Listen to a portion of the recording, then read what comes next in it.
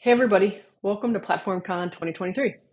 I'm Susie Julius, SVP of Product Engineering, focused on platforms and content at Realtor.com.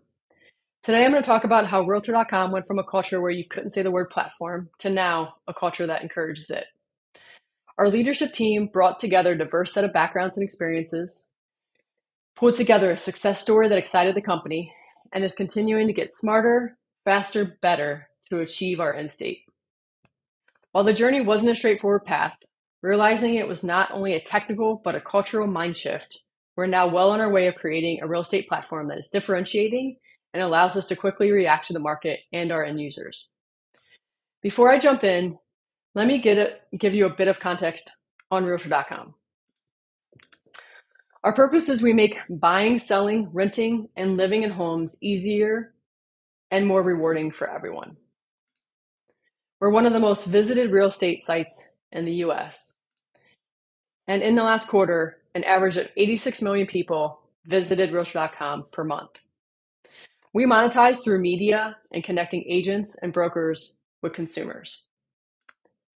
And lastly, a little bit about myself. I joined Realtor.com in 2021, and my platform organization is roughly 150 people, both product leaders and engineers. And I'm also a mama of four, the most recent one joining us last month. So if I look a bit tired, that's likely why. So now that I've set a little bit of context, let me tell you about the challenge in overcoming at Realtor.com.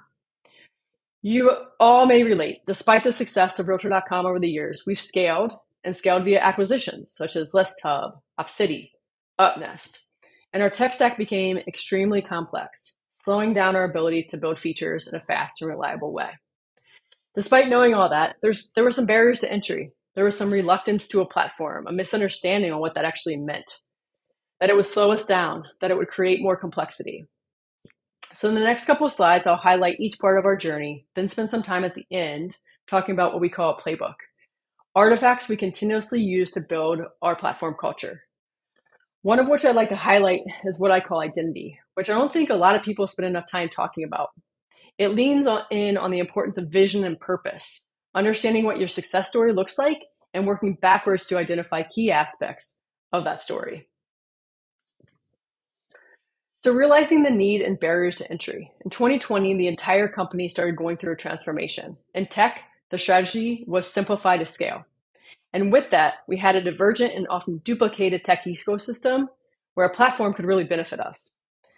The existing tech stack made it difficult to ensure a quality product or ensure reliable feature releases. It was then we set out to not only tackle that, but strive to unlock leverage and innovation. And of course, with any change, there were barriers to entry. There was reluctance and a misunderstanding, but I can't emphasize mindset enough because it was the key to our success, to enable, to provide a service to others, to help everyone around us go faster and more reliably, to understand as a team what our vision and our team principles are and get buy-in from the company, to show those short-term and long-term wins, to measure, iterate, and evangelize our vision to be a platform powering all products, unlocking business opportunities. We started with two key platforms, the developer experience, which is the main focus of today's talk, but also the data platform, given we didn't have a clear line of sight to understand business metrics or give analytics the ability to create a canonical source of truth data set for our consumer and customers. So where are we today? We are enabling the company to deliver on features that drive our purpose. And our vision is to be the trusted and preferred product technology platform on which to build, continuing to tell that story, connecting the wins with features driving business metrics, be it revenue or user engagement, using the playbook, which I'll touch upon in the next section, to improve, align on key decisions, and continuously stay focused on our vision. We keep our vision top of mind, constantly using it and our team principles to create that long-lived platform culture. We use this to make decisions and to build trust not just with each other, but with our stakeholders.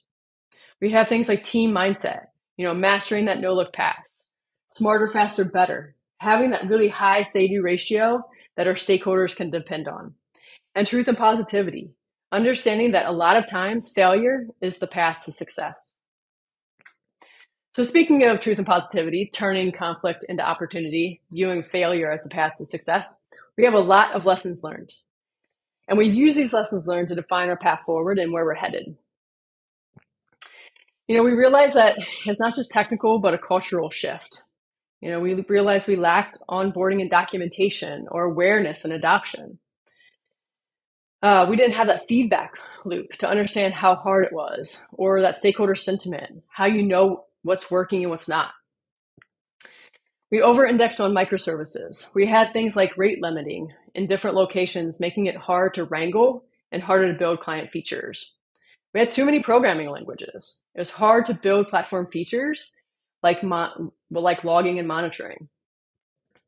And we realized we needed that continuous investment, prioritizing when the business is up and also when the business is down. And so where we're headed is really to treat our platforms as products, continuous feedback, stakeholder scorecards, understanding we need to continue to solve problems and make it easy, intuitive to use our platform. And we need to realize gains beyond tech, more involvement and input into what the platforms do and how they can help the entire company, pulling that thread all the way through to incorporate how platforms impact our end user strategy and experience. Evangelizing. We're all busy and we all get a lot of noise in our inbox and Slack. So we have to feel okay about saying things repeatedly and making sure our stakeholders know what problems we're solving for them. We're going to focus on onboarding, knowing we may need something more along the lines of product marketing, maybe a technology like Backstage to bring it all together. And lastly, go all in on the data graph, creating that visibility to simplify our microservices layer, allowing us to move more of our logic to the back end and create lean clients who only get answers from the graph, having that design first thinking. And obviously, with all that comes with performance, security, and reliability gains. So now that you've heard about our journey, I want to leave you with a bit of what we've used and continue to use, our playbook and those components. First, we have our maturity model for our platforms.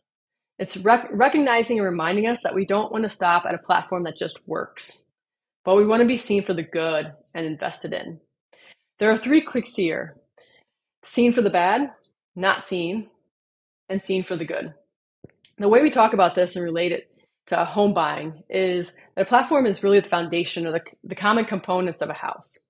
Typically, when you go look at a house, you don't really notice those things unless they're, broken, like a window doesn't work or the foundation is cracked.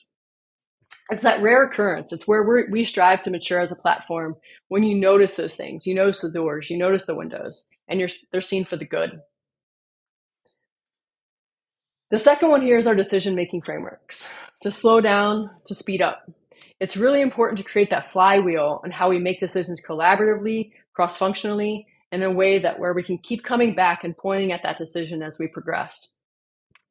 There's 2 key frameworks we use here. First is the Strategic Technical Initiative Groups, what we call STIGs, for technical decisions to ensure collaboration across the business on our future tech stack and feature development.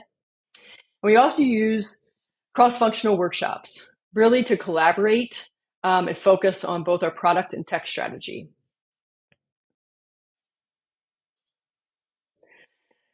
Last up, we have what I call identity. I could have spent the entire talk talking about this identity and how important it is. This is all about having the end state in mind, combining the fundamentals with your vision. It's that compelling story of success. In order for us to tell that story, we had to figure out what elements are needed to allow for that to happen. We had to have principles and self-awareness, knowing our values, like the importance of failure, while also awareness of our blind spots, having extreme ownership, knowing our intent to give context, not controls. We had to think about our reputation and brand, not just execution and our mode of delivery, but owning the problems and embracing failure. Putting ourselves in our stakeholders' shoes to understand the areas of improvement, be it the technology choice or onboarding process. To treat our platforms like products and our internal customers with the same level of care as our external users of our products. Thinking about execution and barriers, being one step ahead spending time thinking about those elephants and those barriers that would prevent us from succeeding. What was going to be that conflict? And then bringing it all together, the characters, the values, the conflict, to create this success story and to fully understand how we win. That's the end of my talk. Thank you for taking the time to listen in.